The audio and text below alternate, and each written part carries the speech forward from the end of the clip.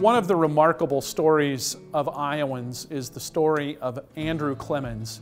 He was born in Dubuque, but by the time he was 2 years old, had moved to McGregor with his family.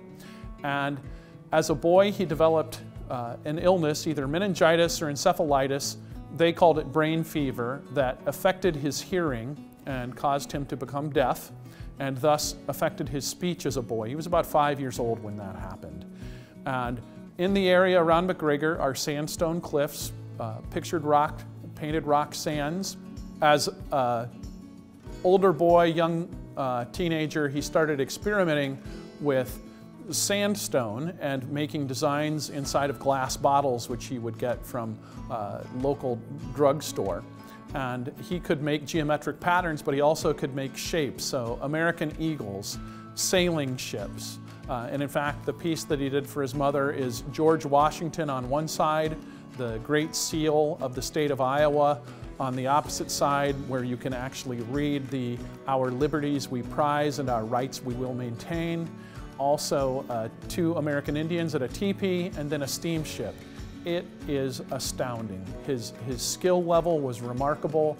At the State Historical Museum of Iowa, we have 7 bottles of works by Andrew Clemens, and then we also have examples in our Iowa City research collections and an example at Montauk, the Governor William and Anna Larrabee home up in Claremont. As you talk about a master artist, Andrew Clemens's work is unparalleled.